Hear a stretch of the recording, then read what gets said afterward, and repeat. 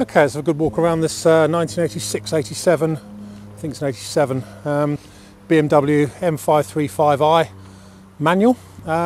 Unusually finished in Arctic blue metallic. It's the first one I've seen in this colour scheme, but it really suits it with full sort of beigey leather. I don't know. I think it's beige leather, but unusually full leather and really, really lovely interior.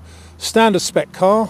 It's got a headlamp wash wipe. The only difference from standard spec, it's running on 17-inch deep dish BMW split rim wheels, which are quite sought after in their own right, actually. All the M-Tech body kit's all in place. So it's got sunroof, electric mirrors, electric windows, all the toys. We'll go around it and point out the good bits and bad bits. It's had a pair of new front wings fitted to it, which is good because normally they rust badly around here, but obviously being relatively new, these ones haven't. But apart from that, the paint looks to be original. Well, let's go around it. All the M-Tech body kit at the front is good. The jacking point covers, or the towing eye covers, are all in place, which is nice. Fog lamps are all good. On the bonnet we've got a small, like a shadow here, and a bit of lacquer loss just there, but sort of a shadow in the paint just there. Whether that's been touched in or not, I'm not sure. But otherwise the bonnet's pretty good.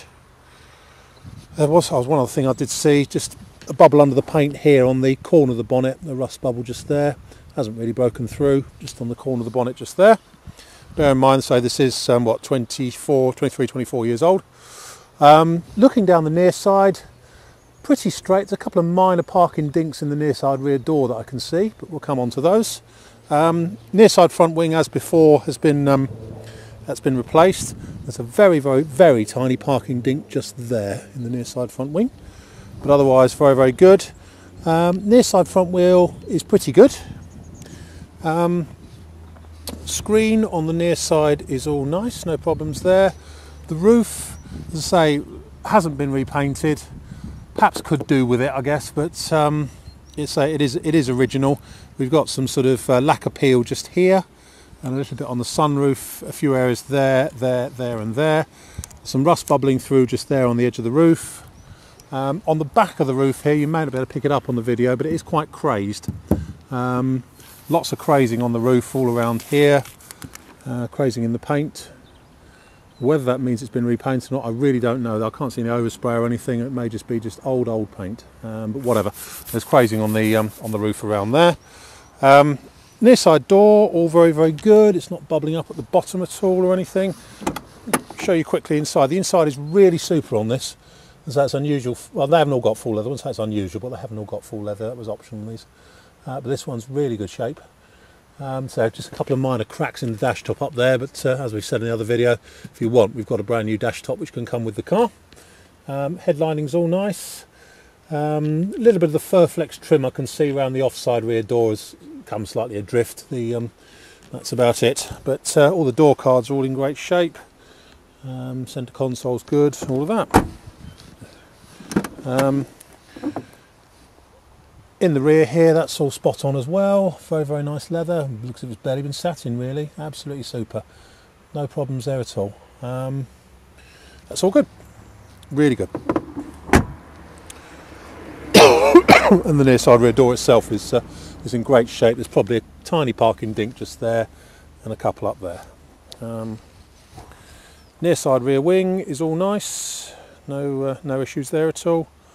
Near side rear wheel lost a bit of its lacquer around here. Perhaps could do with re-lacquering. All around the tail end, it's all nice there. That's all very, very good indeed. Boot lid's good. There is a couple of areas of paint loss just on the rear spoiler. One there, and one there, and a tiny bit of bubbling under the paint just there. But that's about it. But the boot lid, apart from that, is all good. Rear bumper is unusually straight. They normally go a bit wavy on these, but that one's very, very good indeed. Looking down the offside, very clean and straight down there. If it lets it down a bit from the offside rear wheel has lost a lot of its lacquer, especially around the rim here. The silver's disappeared completely. Really could do with a refurb, that offside rear wheel. Offside rear quarter is good here, although the body kit has shrunk very slightly just there, the plastic, where it meets the wing. But offside rear wing is all nice. There's a faint scratch just along there, from there to there on the near side rear wing. But that's all good apart from that. The chrome's unusually nice as well. As I've mentioned on the roof, we've got a bit of crazing up there, and on this side of the roof we've got a couple of bubbles of rust just popping up around here on the sunroof itself. Offside rear door is all nice. And so the doors are remarkably rust free on it, really. Once again, interior on the offside here is first class for an older BMW, really. Wouldn't say it's concours, but it's just a nice nice leather interior. Offside door, offside front door, all very good. That's all nice.